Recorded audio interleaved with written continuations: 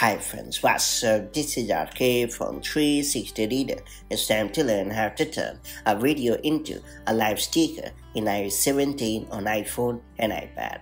If you're rocking iOS 17, there's a good chance your sticker collection has got a boatload of fun-loving live stickers, and why not? The latest iteration of iOS offers a neat way to convert live photos into live stickers for a more personalized messaging experience. But have you ever wished to turn a video into live sticker in iOS 17 and got a bit disappointed to know the fact that there is no official way to get it done? If you're nodding in the affirmative, this guide is for you. That said, let's get started.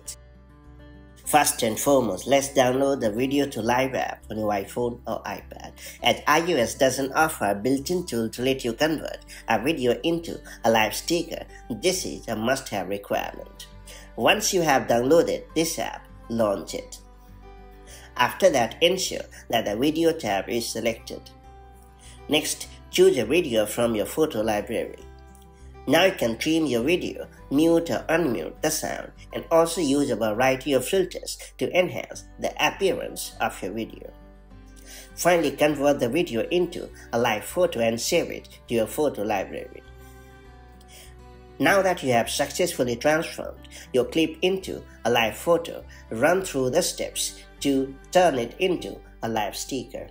To get started, open the Photos app on your iPhone or iPad. Now find the live photo in question.